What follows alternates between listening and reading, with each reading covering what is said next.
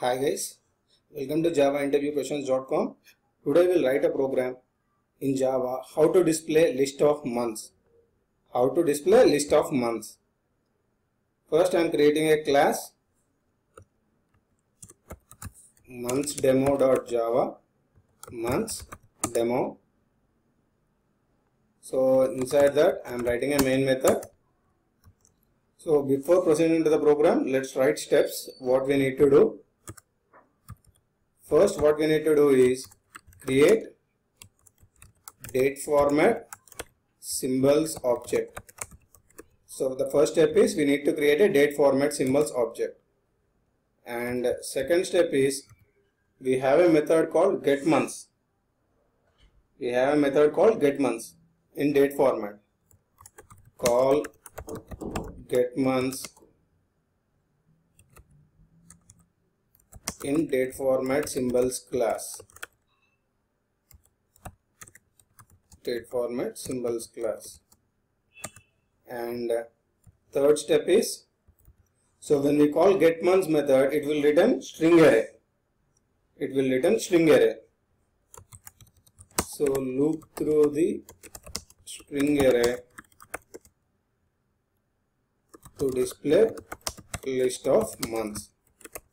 So these are the three steps we need to follow to display list of months. Okay, so first we'll go to the step 1.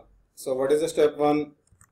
Call create DateFormatSymbols object. So now what I am doing is DateFormatSymbols dateFormat equal to new DateFormatSymbols. So next what we need to do is we need to call getMonths. So DateFormat.getMonths will return list of months. So as I told you, getMonths will return a string array. So I am assigning this return months to a string months array.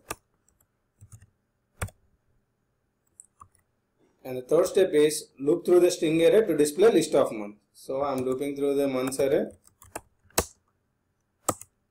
to display list of months.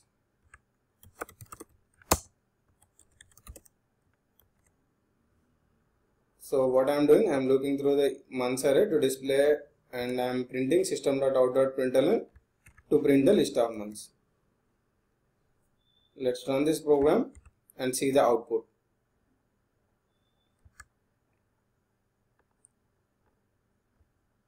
So January, February, March, April, May till December. This is how we write a program to display list of months. Hope you guys understand this video. Thanks for watching my video. If you like my videos, don't forget to subscribe to my videos.